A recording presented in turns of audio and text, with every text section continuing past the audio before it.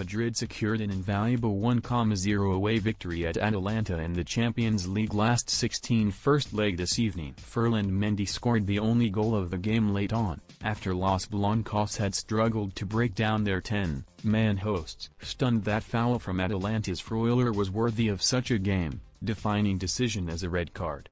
If that is the punishment within the rules of the game, then the rules are not meaningfully benefiting the game. Colin Miller, Colin, February 24, 2021. Madrid won their group in the previous phase of the competition, finishing 2 points clear of both Borussia Mönchengladbach and Shakhtar Donetsk and 4 points clear of Inter. Madrid's form has improved after a shaky start to the season. They've won 4 straight in La Liga and now sit on the shoulder of league leaders Atletico Madrid, just 3 points behind. The game opened furiously in terms of incident. Remo Freuler was sent off for Atalanta early doors in a controversial decision, before Casemiro picked up a booking that will ensure he misses the second leg. Madrid were unable to capitalize on their man advantage for most of the game, however, until Mendy scored his golazo inside the final 5.